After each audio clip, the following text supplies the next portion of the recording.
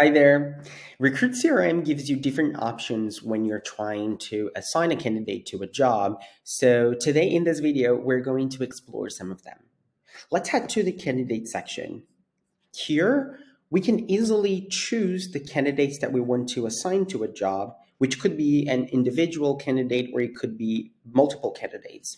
So all we need to do here is click on the checkbox right next to the candidate or the candidates if you're assigning more than one.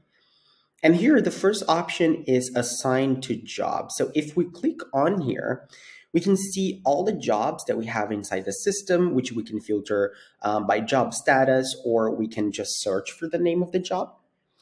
And the system also gives us the option. So if I want, I can just assign candidates to multiple jobs here and click on assign. Or the system also gives us the option to add a new job and then already assign these selected candidates to that job. The system will also give me a third option, which is assign the candidates to the job and already update their hiring stage. So I can assign them to a job and shortlist them. A different way of also assigning these candidates to jobs is within the candidate profile. So let's open a candidate record.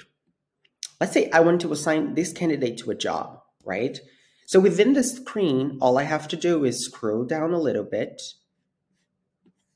click on assign jobs, and then here the green button assign to job.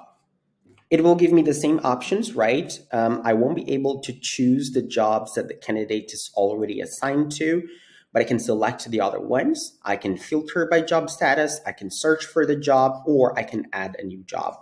I can even also, like I said before, assign and update the stage of the candidate as well. I hope this video helps you. And if you have any question, don't forget to send us a message using the chat box on the right bottom side. Bye-bye.